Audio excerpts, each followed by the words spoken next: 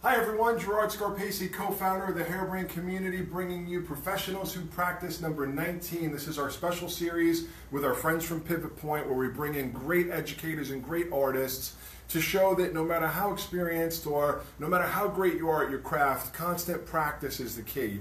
Today we're with one of my favorite hairdressers, Ruth Roche. Say hello, Ruth. Hi, I'm cutting the nave. I'm a little busy. I love Ruth because she's such a well-rounded hairdresser, cutting, styling, great educator. Today she's going to be showing a multitude of techniques, a combination of some wet cutting with the razor and some dry cutting, all on our beautiful Bridget Marie mannequin. We'll talk a little bit more about the mannequin, the tripod as we get into this, but let's get into your haircut, Ruth. Tell us what you have planned for us today. Sure.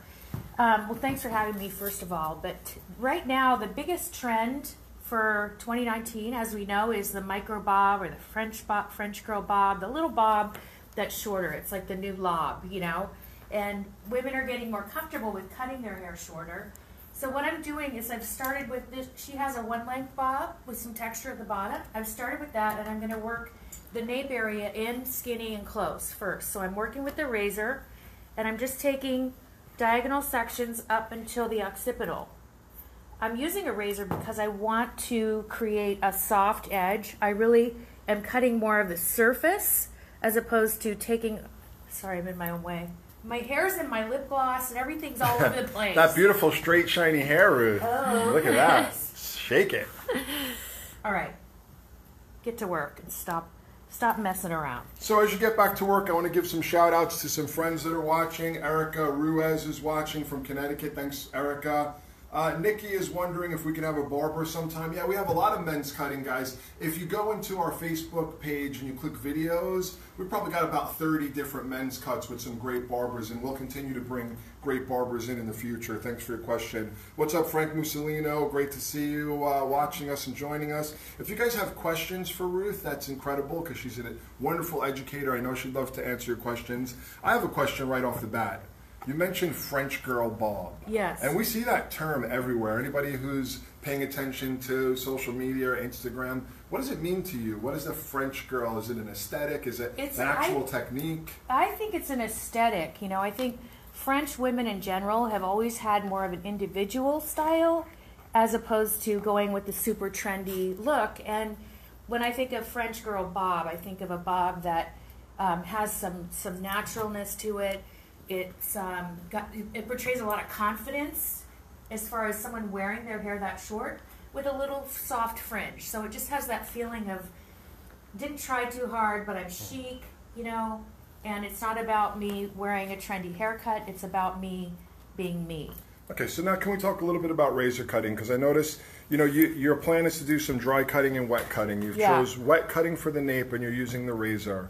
So explain the whole approach and what you're doing right now and why you chose the razor. Well, as you can see, it's very, very diffused on the edges. And I'm going to be doing this whole cut more from working with feeling and cutting from the gut, meaning I'm going to use technique, but I'm also going to really look and see what's the hair doing and what is it going to allow me to make it do, if that makes any sense. Yep. And so by cutting with the razor, you can even see from the profile, if you look from the profile, how much smaller that is now. All this hair is going to spill over it, and the bob length is going to sit in here, but it's not going to be a hard, heavy line. It's going to be softer. And by working with the razor on wet hair down here, I can automatically start to create that feeling of smallness as opposed to having it all one length with a lot of weight in the nape. So a lot of love coming in. You got a lot of your friends and fans out there. Vicky Machias is watching from San Juan Capistrano. Hey, we know that's a beautiful part of the country. We've been looking at homes out there. I want to go there. Yeah, definitely. Jeanette Nelson's watching from Louisiana. Maria Ramirez says, hello, Ruth. I've been wanting a class from you. Thanks for this. So this is now, and we'll talk about that. Ruth does hands-on classes all over the world, and I'm gonna blow dry. Okay. Just the nape area. So I'll do a little shout outs while you dry that. Okay. Yeah. Right. Our buddy Michael Snyder says, "What's up, players and pimps?" There was a question coming in. I see that you're using like what a lot of times people call a stick razor. Yeah. So as opposed to maybe what we see as a folding razor. Straight razor. Why do you prefer this razor over a folding razor? It's what I'm comfortable with right now. You know how you go through phases of, I'm not comfortable with, but it's just something I'm sort of enjoying right now, and that's my friend Sam Dia's razor. Yeah, so this is Sam's rotating razor, which is, you know, it's great. One of the things I like about that one is that it does move. Yeah. So you can see that rotates. So if you're just joining us, I know a lot of you are just tuning in. We're coming live from New York City at our home studio, Blonde & Co. We are doing number 19 in our series of professionals who practice. So the idea with this is we partner with our friends at Pivot Point. They make incredible tripods and the world's best mannequins. And if anyone is out there taking education or teaching or practicing to be the best, you know, it's undoubtedly the truth that working with these mannequins will make a huge difference.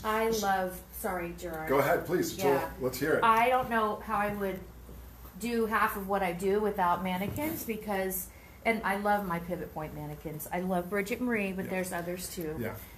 But you're partial to Bridget Marie. She's your am, girl? Yeah, I am. You know, whether it's color or cutting, trying new ideas, you know, working out ideas that maybe I don't want to do on a person until I've really checked it out on, you know, someone who doesn't have an opinion.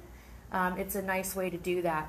What I'm doing right here is just working in with my shears now, and I'm going to start to go into the side a little bit in the next couple of sections. So I'm just really looking at, you can see how I left the weight behind the ear, so this technically doesn't blend, and that might freak some people out.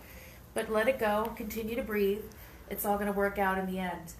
Let's talk about this because you were saying cut from the gut, you know, which is for you more visual. You're going to do dry cutting, razor cutting. Yeah. But I know your history, and I know you've got a really solid foundation. I know that you worked closely with Trevor Sorby earlier in your career. So how important is it to really understand classic precision hair cutting before you can even cut from the gut? It's so important because, thanks for that, Gerard.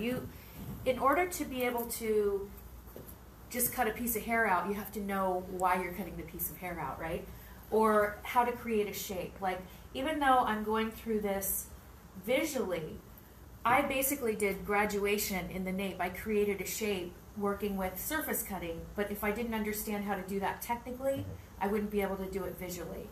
So you have to understand the construction and the technical approach before you can get abstract. Yes. I think that's an important message, you know, because it's so easy to lose your way and get into what a lot of times people would consider easier hair cutting, chopping and picking things up. Yeah. But if you understand the shape and how to create graduation, what's the difference between square and round or whatever your language is, then when you get abstract, it makes a huge difference. Totally. All right, so I noticed now that you've switched to the scissor and you're working with an overlapping section. Tell us what's happening now. Yep, so now this is going to start to drop over what we did underneath. So here's my original bob. It sits about 1.5 inches below the new length that I'm cutting. And I'm just going to sneak over here. There we go. And I'm just coming in from the side a little bit just to really lighten out the section and make it more skinny. So what I want to do here is just get the hair to get smaller, but I'm doing it by just working with the part of the blade that's closest to the axle. Kind of like the V of the scissor? Yeah, and I'm working in there and really just barely moving them. You can see I'm not moving them that much, and I'm not out here either. When you're out here and you move them just a little bit, you cut a lot more of the hair. Is more dangerous. When you work just a little bit and you're closer to here, then you're going to get a softer result and not take as much hair out. So working deep inside the V of the scissor, opening and closing without closing all the way. I call this technique slicing. Do you call that slicing, or do you have a different name for it? There's so many names in our craft. I call it talking because basically it's like someone who never shuts up. Anyway, so I was this would be someone who stops talking or someone who's just barely talking. So this is like the mouth never closes, basically. Awesome. Never take It's that amazing. bite. Like here's a great shot of the difference between that and that, how that just sits right in. So you created the graduation underneath, draped this over, and then talked it. You convinced it. Yeah. You're going to lay down. You're going to lay down. That's awesome. Yeah. So yeah, I'm kind of dealing with each horizontal section as a panel that's falling down, and I'm taking the edge of the dress or the hem and changing it. I'm shortening it, and I'm changing the behavior of it, giving it an attitude adjustment. So it's going to be more like a finer, softer head of hair. Now, I noticed that you kind of pinch it between the... Yes. Like you're not holding it technically. So does he find that makes a difference, like kind of pinching it and cutting into it? Absolutely. And when I work with people on this technique, many times we're so used to going like this and picking up a section. They do it automatically, don't they? Yeah. And it's hard. If I went and did that, you can see how I would cut a piece much more so than pinching it together and coming in from the side. I'm just getting the side of the piece. It makes more of a tapered effect, instead of like kind of a concave on the surface of the hair. And I agree. It's a technique I use a lot, and whenever I share it with people, they almost automatically go in between their fingers, and I have to say, no, try this. Yeah. And that pinching changes everything. It totally changes. So again, if you're just joining us, we're working with Ruth Roche, I think one of the most talented hairdressers, well-rounded hairdressers that I know, styling, cutting, everything. We're here for professionals who practice, which is a series that we do with Pivot Point, where we get incredible hairdressers to show how they still practice and how important it is to stay on top of your game. So, Ruth, this concept that you're working on here, how does it work for you? Do you think, okay, I want to try something, let me get a mannequin, play with it, then maybe take it from there, get a live model, and then do a shoot? Yes. How does your process work? Especially with cutting and color, if you have an idea and you don't have either a virgin head of hair to work on for the color, or you aren't sure if it's going to work, it's a nice way to go about doing that and not having to risk, working on a real person and not having it work out. And so it's just a great way to develop ideas, to practice techniques maybe that you've seen or you're working on, so that your comfort level is there when you go to do it on a real client. So I just want to point out here what's happening is as I get to the perimeter, that original section at the hairline, that's where I'm going to stop my technique so that it's just starting to sit in close to the line that I cut at the bottom. Ruth, we have a question coming in from Gina Bonds. Yep. She's wondering if you can use this pinch technique on curly or wavy hair. Oh, that's a great, thank you, Gina. That's Gina, yeah, she's out there. Oh, I don't know why I'm looking over there, Gina. That's a great question, and yes, you can. The idea behind the technique is understanding the fabric that you're working on so that you can know how it's going to react or respond when you let go of that section. So, for example, if I come in here and when we're cutting curly hair, if we're working with the two blades, we're going to close on the section on both sides. So we're going to create more strength in the ends of the hair as opposed to really over softening the ends of the hair, especially if it tends to frizz. So this is a great way to get your length off, to get your ends smaller. Just be aware of the fabric that you're working on and know that it's going to shrink up. What's cool about doing this technique too on dry hair is if it was curly hair, you'd see exactly what you're getting right as you're doing it. So again, the beauty of what you've done here is that it's quite visual for you because you could do this technique on wet hair, but perhaps you might not see the result as easily. Exactly. And I think if you know someone's hair and you're really comfortable with it and you know exactly how it's going to move, then that's one thing. But if you're not 100% sure how that hair is going to respond, sometimes it's nice to go ahead and cut it dry, so you're doing it that way. And so, lots of love coming in, Ruth. I'm going to ask everybody that's watching, if you go ahead and hit that share button so all your friends can also get a chance to see this. There's a little button in the bottom left corner that says share. If you hit that, all your friends will be notified, and then the ones that are hairdressers can also get this incredible lesson from Ruth Roche, doing some dry cutting and razor cutting, really combining it together. We'd love to hear your questions. We had a great question come in from Gina. We'd love to hear any great questions that you have about hair cutting or the salon industry in general. Please share them with us, and I'll give them a shout out to Ruth. I think one of the things I'd like to say about developing your eye, I've heard a lot of people say you can't teach someone to be creative, that it's something that you're born with or whatever, or you can't teach someone how to see hair.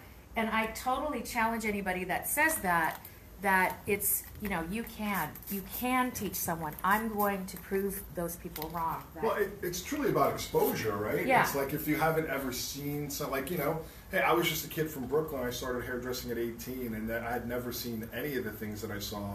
When I did my apprenticeship at Vidal Sassoon and got into the hair world, I started to see things, Yes. and, you know, that changed my whole perception. So do you think that that's what it's about, exposing people to things? As many things as you can possibly expose yourself to is how you want to go about it. And then, okay, so look right here. See how that's dense still? And this is lighter and softer. So what I want to see is this piece behaving more like this hair right here. So I'm going to take that, literally take that piece, I'm going to put my blade right in the center of it, and I'm going to take out a lot of that piece there. Same thing here, blade in the center coming in from the side. So what I'm doing is I'm thinning out this fabric before I go in and cut my perimeter, so that I don't end up cutting a perimeter and then having a hard line that I can never get out.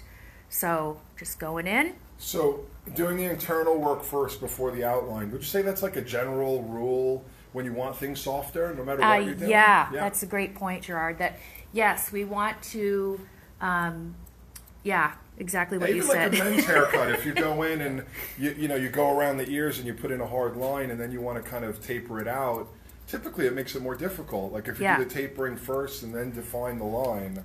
That was a lesson I learned early as a barber. Yeah, for sure. sure. It's beautiful already. Like again, just went in there, sliced through, and then point off the line. It's like a fabric softener, right? Fabric softener. We're softening the fabric and then going in and putting in the structure. You got some great terminology. I love it. You know, especially because we all have something a little different. You know, and that's one of the things I love. You know, working with experienced educators like Ruth, because I get to hear different things. So now I can use that term, fabric softener. Oh yeah. Yeah, whatever helps people to understand and visualize, right? Yeah, and I think a lot of us are visual people in our industry. Absolutely. So sometimes, I mean, the science of it is super important, and some people really like that part of it and really understanding and geeking out on that. And some people just need to hear the word like windshield wiper, you know, or something like that to describe a movement or a technique.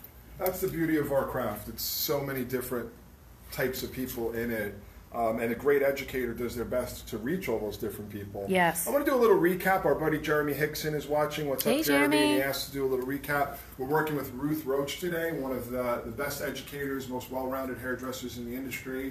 We're doing our Pivot Point Professionals Who Practice series, so you can see she's working on Bridget Marie, this beautiful blonde mannequin. And I think the blonde mannequins are great for demonstrating because of the contrast. You can see it, yeah. Technically, Ruth started with a panel in the nape. It was damp, and she did a surface razor cut to kind of collapse it and define the outline. Now working up in horizontal panels using this pinching and kind of freehand technique to whittle that hair in and then going into the outline. I'll let you pick it up there, Ruth, for everyone that's watching. Yep. So you can see if you look from the front how the ends of it are tapered in. So we're working horizontally, which normally builds weight, but we're doing it to create a horizontal line down here and have an even amount of density, but we're working through it freehand more vertically, one piece at a time, to take the weight away. So it's got weight and it's light at the same time, which is sort of a contradiction. Ruth, here's a good question from Jose Rivera. We'd love to hear your take on this. He says, hey Ruth, there are many stylists who would argue that this type of cutting makes the haircut not last long. Is that true? I think that's great. Great question. I think it makes the haircut last longer. Yeah, I happen to agree. You know, and the theory is that if the hair is already, when your hair grows out, it doesn't grow out in a perfect line. Yeah, it grows out unevenly, which is why some people like their hair later, you know, not right after the haircut, but as it's grown for a few weeks. So this is... It's a bit more organic, and that's the way the hair kind of grows. Yeah. But again, guys, you all have to experience things for yourself, you know. And I encourage you to try it. Maybe work with a client who's a little more open-minded and give them a version of this haircut technically, maybe using a perfect square layering and over direction. And then let them come in the next time and say, hey, I'm going to give you the same look, but I'm going to approach it differently. And then learn for yourself and say, hey, guys, which grew in better? Because the most important thing to be successful is to believe in what you're doing. So if you truly believe in a certain approach and it works for you and your clients, that's amazing. But being open-minded and trying different things will help as well. So perhaps that's the idea. Try it both ways and see what the end result is. Yeah. And you know, different strokes for different folks, right? Some people, you know, it depends on the tribe you came from and what you were taught. That's what your belief system is, and sometimes we learn new things along the way, a different way of doing something. Well, I think that's interesting too, because you came from a tribe that was like Trevor Sorby based, very technical but creative at the same time. Yeah. And you've evolved. I mean, would you say that you do things the same way that you did 25 years ago? No. No. No. And how important is that? So important, because otherwise I'd be bored out of my mind, right? And it's just ever changing, you know. I had something important to say, but it's gone now because I have been doing hair for 150,000 years. What do you call it? Hair space? Yeah, my hair spaceship. The hair spaceship. I love that. Well, I'll let you get back into your hair spaceship. Now that I'm up to the parietal, up past the parietal, starting to reach the top of the head, I'm going to start working with big vertical sections, and from the point of the perimeter, which is right here, I'm going to go in and work my lengths beyond it. So I'm doing a similar thing, but now we're up into where the hair is laying on the head, whereas below this, the hair is hanging. So now we're into the laying hair, and if I continue to do that, I'm going to get a lot of weight right here, if that makes sense. So I'm dying. No, I'm just kidding. We can help you with I'm that. good. I'm good. No, I'm sure totally you want some fine. water? Yeah. Okay. So I'm doing kind of what I did at the bottom, but now I'm doing it with elevation, and I'm still working with the same part of the blade and really starting to lighten that up.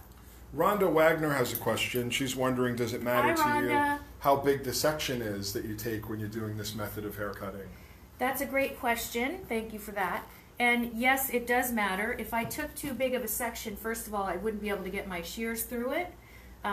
However, you don't want to be a big chicken and take like one piece of hair at a time, because then you can't even see what you're doing, because you're doing it to take weight out, if that makes sense. So I hope that answers your question. So would you say they're about like an inch wide? Yeah, on this particular texture. If I was working on someone with a lot more hair than this, I would... You take them a little smaller? Yes, thank you. We're a good team. It's a good thing you're here. Well, you're doing the hard work. I mean, demonstration. if I was cutting and you were doing the talking, I'm sure that you could, you know, spill out the words too. But this is an important point. This is a very visual cut. And the way the brain works, you've got the left side and the right side. So you're really working on the right side of the brain right now because it's visual. And that impairs a little bit of your speaking. verbal skills? Your verbal skills, yeah. That's how the brain actually works. Oh, is it? Yeah, oh, that's absolutely. Why. So you just have your client lay on their side while you get in there and get that nape cleaned up. So like literally if it was your client, you just have them really tilt their head. Yes. So the idea is that you can get underneath the hair, underneath kind of the section of the here, bob. and still keep your shears vertical, you know, so you're not cutting a hard line in there. So you can see, look at the difference, right? And you can start to see the texture in there, but it's not, I'm not going in and cutting big pieces out or anything like that. And so the feeling of this is going to still have like almost more of a one length look as opposed to being really layered looking. And that's sort of the trend, is to not have any short layers in there. Ruth, Richard McDade is wondering about prepping the hair. Was there any particular products that you use or anything when you're doing dry cutting, products that you find work better to prep the hair versus other products? Thank you for that. Yes, prepping the hair is super important. And what I've used in her hair is called One United. It's by Redken, and it's like almost like a BB cream for the hair, and it's going to give you conditioning. It's going to flatten down the cuticle. It's got heat protection and all that stuff. And then I use Pillow Proof from Redken, which is a primer. So I've already got some products in the hair, so that when I go into the rest of it, I got to move over there. Sorry. When I go into the rest of it, we are, my God, spaceship. Come, join me in the spaceship. What was I talking about? You were talking about product. Oh, yeah. So the rest of the products will happen in dry hair. So we do have like a layering effect going on and creating that foundation first. So we were talking earlier when Ruth came in and we were getting ready, and she gave me some exciting news that you're educating again with the Redken fam. Yes. So that's wonderful. I know many people would know you from many years working with Redken. So you're back on the Redken education circuit and doing things? Yes. Exciting. I'm very excited. You know, it was a long time ago that I was with Redken, so the growth in the company and the products, the technology, everything else is huge, you know. So it's fun to be involved now, as it was then, because there's been so much change. I get to work with a lot of artists that I never got to work with, and get really involved in the science of hair again, and the science of hair care. All right, as Ruth does some detailing now, I want to catch you guys up if you're just joining us. I'm Gerard Scarpaci, co-founder of the Hairbrained community. We're joined today by the incredible Ruth Roche. Hi. And today we're working with the lovely Bridget Marie from Pivot Point. And this is number 19 in a series that we call Professionals Who Practice. We really wanted to get the message out there that the best hairdressers in the world never stop learning, growing, and practicing. And one of our great partners to help us with that is Pivot Point, because they make incredible tripods, incredible mannequins. We want to try new ideas, we want to teach people and eliminate the fear. Hey, we all know it's great to have live models, but imagine you've never done this type of cutting before, and Ruth gets a bunch of live models, and let's be honest, if you don't understand it, you can make some holes, you can make some big problems there. It's a much better learning environment, we've found, to learn new techniques and try them without fear on a great mannequin. And the last thing I want to say about Pivot Point that sets it apart from other mannequins, number one is the quality. It's undoubtedly the best quality hair, the best quality head shapes, but above and beyond that is the fact that they're an ethical company. So if you look into the industry, the hair industry, the mannequin industry, there's a lot of unethical practices and where the hair is sourced from, the factories that the mannequins are made in, sometimes the labor is very unethical. Pivot Point has a global commitment to be an ethical company, so everything that they do is audited. They pay a fair living wage to the workers all over the world, and they pay a fair wage for the hair. So definitely important to support ethical companies. Let's get back into Ruth's incredible haircut. So again, what I'm doing is working with taking horizontal sections, but changing the behavior, softening the fabric by working with cutting into the hair. One of the things that I wanted to point out that's really important, I'll do it when I get to the other side here in a second. While I'm here on this side, you can see that I'm going into it now, up into it with the shears. So this is going to give a little more strength to it. So it's softened, softened, softened. Now I'm going to sneak up on it and make strength. So we get some visual texture going on there. Got some love coming in from Tammy Reynolds, who used to work with you at Rare. Yep. One of your stylists in your salon. Hey, Tamburger. She's all the way in the UK.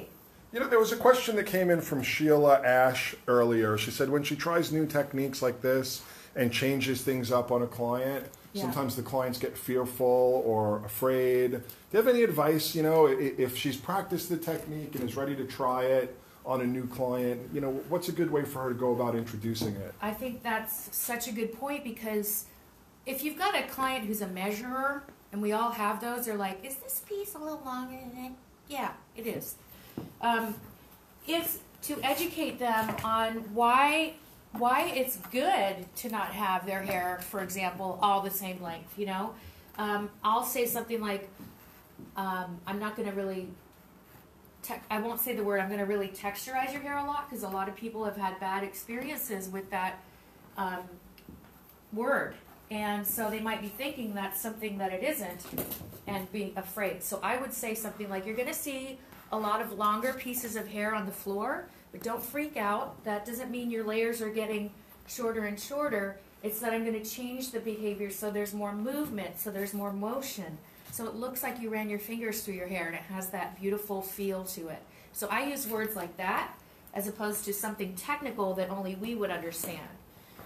As I'm going in here on the section, you can see here is the perimeter, right here. From that point, my shears, as I slide past that, my shears are going in about an inch below that point and working my way out and taking some length off. So that I am still leaving my length here, but I'm taking weight out about 1.5 inches from the perimeter. So that way, I'm thinking about it. Oh, I'm so sorry. It's technical, but it's very visual at the same time. So as Gerard said earlier on, we have to understand the foundation of what hair does and what it likes to do to be able to cut visually in the first place. So with training, we have probably a lot of young hairdressers watching, maybe even in cosmetology school. And if you are a young hairdresser, to me, a young hairdresser is less than 5 years in the industry. Give us a shout out, let us know how long you've been doing hair. But do you still believe that younger hairdressers really should learn precision geometric cutting and angles and lines before? Because this is so exciting to do. Yes. Do you think that, they can jump right into this, or what's your take on that? In your own salon, how did you used to train your assistants? We always started with classic precision cutting, because you have to know the rules before you can break the rules. And if you don't understand the physics of hair and what's going to happen to it, that's when you can run into trouble when you get into doing this, or recreating it next time the client comes in. It's like this particular look, I might not need to do all the stuff I'm doing right now next time to get it looking exactly the same. Does that make sense? I love this because everyone's shouting out how long they've been doing hair. Yeah. We've got our buddy Matthew Yastrzemski, 4 years. Hey, buddy. Nicolette, 2 years. Love you, 552 Nicolette. hours left at Cosmo School from Woo! Zakaya. You can do it! 11 years from Kerry Lawson. 20 years from Steph. 31 years from Tammy. I'm in my 29th year. How many years you got? 452. 452 years. I think it's like 32 or 33 now. There's one thing that I believe, that hair cutting, hairdressing is a craft, and in crafts over the thousands of years, there's been like a plot that people follow. The first part is your apprentice. Yes. And it doesn't necessarily mean technically that's your job description, but within your own mind, I'm still learning the craft. And I think that apprentice phase can take like 5 to 7 years. Again, Yes. Don't get me wrong, that doesn't mean you should be shampooing hair for 5 to 7 years. Even if you're behind the chair and you have a clientele, you're still in the apprentice mindset of your craft. You're still learning the foundations, the basics, so that it can become instinctual. Then you get on what they call a journeyman phase, which can be from like 7 to 15 years, where you actually start creating, like what Ruth is doing now, questioning your foundations and saying, Yeah. what if I practice it a different way? Right. And then you become a master, and when you're a master, you really have your own way of doing things. And that's hopefully where we all end up after 15 years or so. That's why so many people are hairdressers for so long, because it never gets boring. Yes. Every head is like a new canvas sitting in front of you with a new set of rules, a new set of circumstances that maybe the last client didn't have, but you might be trying to create the same look on a completely different head of hair, completely different texture and all that stuff. So I'm just going to take it off, take a look, take a shake. Looking incredible. So much love coming in from everyone. Never stop learning, says Doc Corrigan. So true, it just gets better. Kerry Noah Lawson loves cutting. Jane Cucci's been doing hair for 50 golden years. That's incredible. Woohoo, Jane! Gilda, And you're tuned in, which is amazing to me. It shows, the passion in our industry. Gilda from Fabulous Cuts has never seen a technique like this before, and she loves it. It's very freeing, Did you say Gilda? Gilda. Gilda? Yeah. Awesome. Yeah, Gilda, it's a lot of fun, and it's just such a great way to get the texture and the length cut at the same time. So here's a hair question coming in from Fiona Chen. Is this technique good for thick and coarse hair? It's the best for thick and coarse hair, because it's like, we keep talking about fabric, right? And fabric softening is like taking corduroy, something strong and stiff like that, and making it behave like satin, where you're taking out that stiffness with the technique. So now what I'm going to do is switch back to my razor, and I'm using my Samvia. I don't know the name of the razor. I think it calls it a roto razor because it rotates. And I'm not coordinated enough to use that aspect of it. I just like the way it feels in my hand. And what I'm going to do is I'm going to go in with the tip of the blade and start to soften this out. Now, I noticed that you wet the hair down. So are you a believer that razors should be used on damp hair mostly? Well, it was beaten into me, so kind of, but I also believe that you can, it depends on how you use the razor. And maybe how you prepare the hair. Yeah. If there's something nice and glossy and slippery in it, you might be able to razor dry hair. Yep, for sure. So what is the objective right now? Are you kind of, it feels like maybe you're going like that French girl bang now too? Yes, so I'm going to work out to a little bit longer of a length, a shorter, softer center. Sounds like candy. It's a soft center and a crunchy outside. But sometimes people are calling this like a curtain bang? Yes. Yeah. Yeah. So you're removing the weight, same idea. You take the weight out first or pre-lighten it and then work from short to long? Yes. I love that word, pre-lightening. That's a great word. That's mine. I'll use yours, fabric softening, and you use mine. I love that. Pre-lightening. Yeah, I'm pre-lightening the hair weight-wise so that it's going to sit in nicer when I'm done. So just working out from that shorter middle out to the longer edges. And I've just got my fringe area, the hair that's going to fall naturally into that area, and that's the hair that I'm dealing with. So here's a great, the hairdresser's dilemma question coming in from Emily Muncaster. Emily has a question. I have a question. What do you say to a client when they say, I don't want too much hair cut off, but I want to look different? Bangs! Be open. Yeah, there you go. A fringe is a big deal. And because we're seeing so much fringe happening now, it's an easy sell, because, that is the hairdresser's dilemma. We have plenty of clients who are afraid to cut any real length, but of course everyone wants to feel like they have something new and they're part of the trend. So, bangs is a great one, fringe, whatever name you want to particularly use there, because it's not as much of a commitment, it's just a small area around the face. How about changing your cutting? Like if someone's never had a dry haircut before and they've always had a bob that was cut technically, and you say, well, I can change it up, give you a different feeling in your texture by giving you a dry haircut. You can make that client feel excited that they've had something different without taking off too much length. But what do you guys suggest out there? Because Emily is asking the golden question.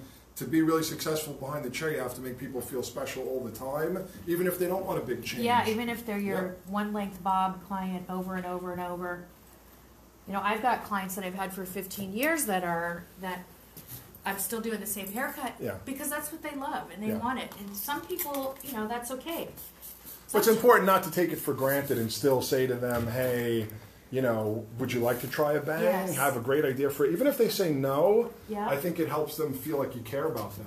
Yes. That maybe they're never going to cut a bang or a fringe, but you say, I've been thinking about your hair and I'd love to give you a longer fringe. And they might say, well, I'm not ready for it now. And you say, okay, great, no problem, but think about it for next time. Yeah. It just makes them feel ready special. when you are. Yeah, exactly. Here's a technical question from Marissa's son. She's wondering, what factors did you consider when determining how thick the bang should be? Thank you for that. So it has a lot to do with the density of the hair, right? And the head shape. So right here is where the head changes from having almost a corner on it here at the front to being flat again. So it goes from round to flat. So the hair that I'm working on is the hair that naturally is going to fall in the fringe area. It's not going to fall on the sides of the head. So just being very aware of that, and I actually sectioned that off when the hair was dry, and then I made it, then I wet it down and clipped it out of the way. So a lot of the determination had to do with the head shape and the hairline and the turn. So you kind of like picked a point up here and you picked a point here. Yes, thank you. Yeah. A high point. So if I lay the comb on top of the head, where the comb touches the head is the high point, and then from there I drew a line down to the corner of the eye. So we have that nice separation. You can see that this hair here is going to fall there. It's not going to fall on the side. And that's really the main reason why we really want to pay attention to that. Love coming in from our buddy George Alderete. George! How's it going, George? We got to get you back in New York and do another Facebook Live with you. Georgie. Okay, so now what I'm going to do is I'm going to put a little bit of full frame in, which is a light mousse. So we just had a question about the mannequin. This is a Bridget Marie mannequin from Pivot Point. This is a beautiful, great density of hair, great for practicing hair cutting. These mannequins, these tripods, they're available at pivotpointshop.com. And what's great about Pivot Point is they do monthly sales. Because I'm going to be honest, these mannequins aren't cheap. Number one, because they're the best mannequins out there, yeah, the they're best so hair, worth it. and also the ethical practices that Pivot Point employs in making them. So you've got some of these mannequins that are anywhere from $70 to $200, but they do monthly sales. So very often, based on different lengths and textures, you might find a great sale on something like a Bridget Marie, and then you can stock up. So I suggest you get on the Pivot Point mailing list, go to pivotpointshop.com, and keep your eye out for those sales as well, and maybe buy 6 at a time. All right, so I'm just looking at what's this hair telling me now. Like, I cut the hair dry, but I don't want to have it look stick straight. So what I'm doing is going back in with the full frame Redken, and it's a light mousse, and just placing that in the wet fringe, but I'm also placing it in the dry part of the hair as well. I think this is a great tip, right? Because you can see that you had blown the hair out relatively smooth.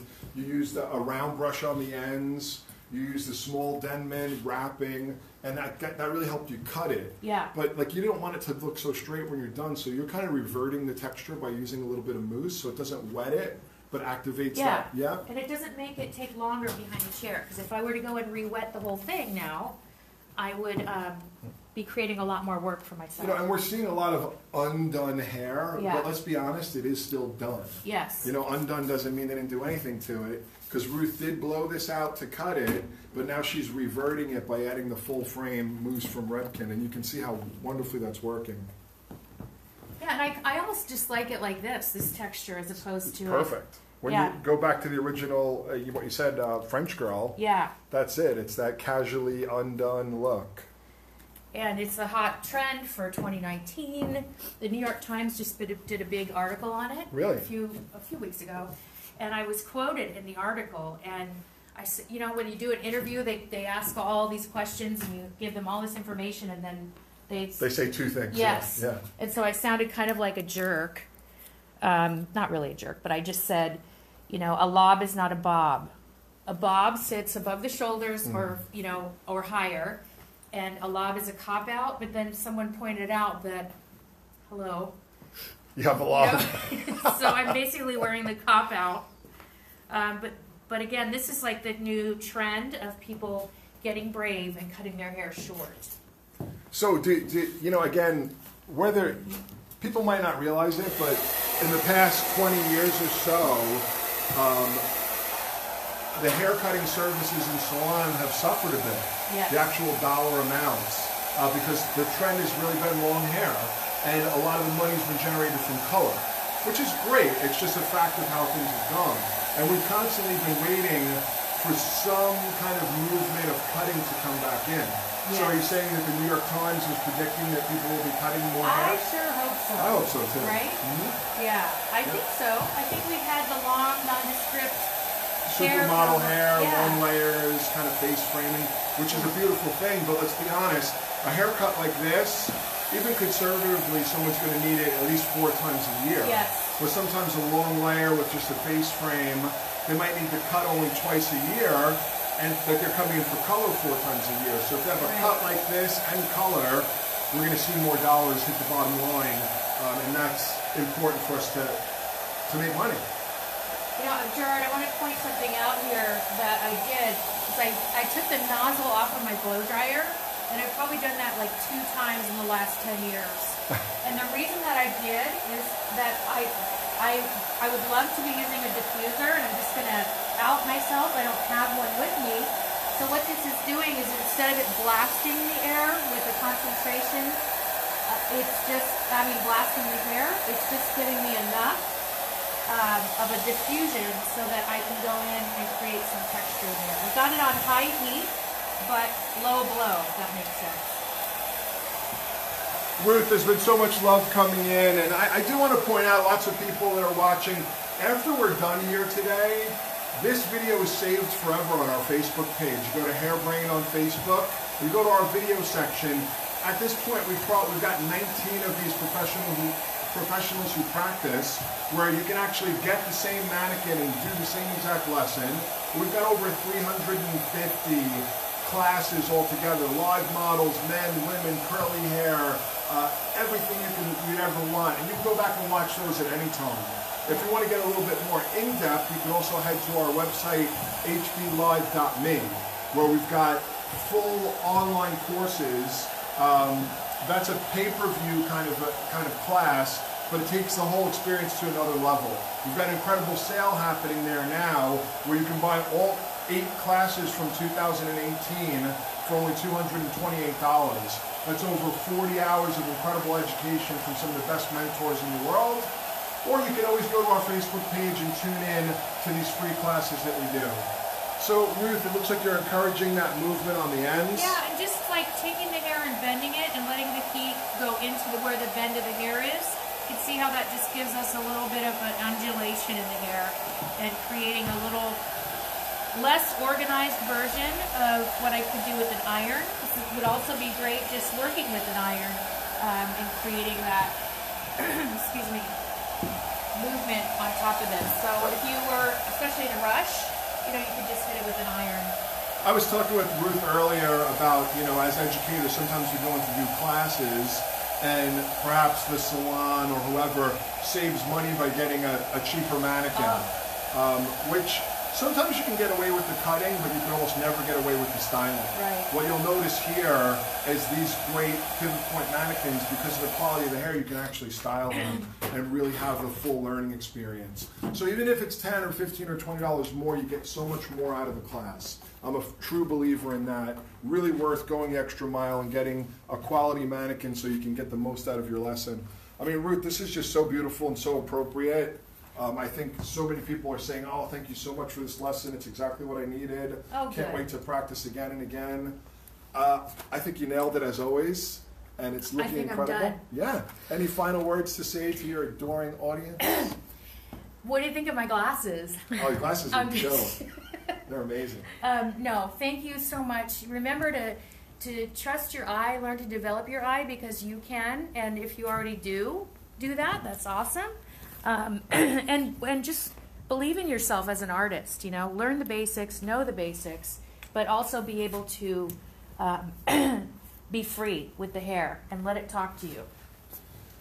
I want to thank you all for tuning in. I want to thank the incredible Ruth Roche. I learned so much. I had so much fun watching and learning for her, the luckiest hairdresser in the world. Hey guys, if you're coming to IBS in New York City, don't forget, on March 10th, we've got the Craft Hairdresser Party of the Year. Oh my God. Yep. I'm coming. Yep. Sunday, March 10th, the Hairbrained Video Awards. We've got an amazing club here in New York. Anyone, even if you're not coming to IBS New York, if you can make it to New York on Sunday, March 10th, you're going to love the party. Thank you to Pivot Point for the continued support of this incredible program. And peace out, everybody. We'll see you real soon. Thank you.